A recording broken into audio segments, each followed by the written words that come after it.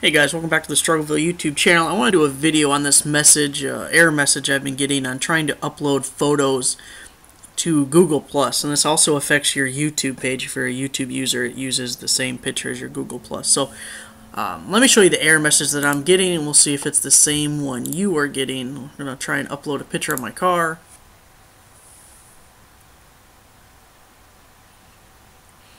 And at the top it says there was an upload error. Make sure to upload a JPEG, GIF, or a PNG file. So, and I'm getting that no matter what image I try and upload. Some people said that they're getting a server error too, but it's the same thing.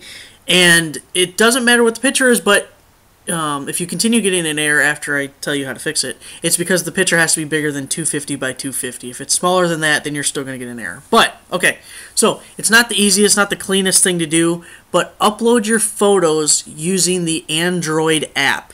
Just log into your Android account or your Google Plus account on the app. You'll want to click on the icon, which would be your profile picture, but it's probably the default picture now or whatever old picture you're trying to replace. So you click on that little picture.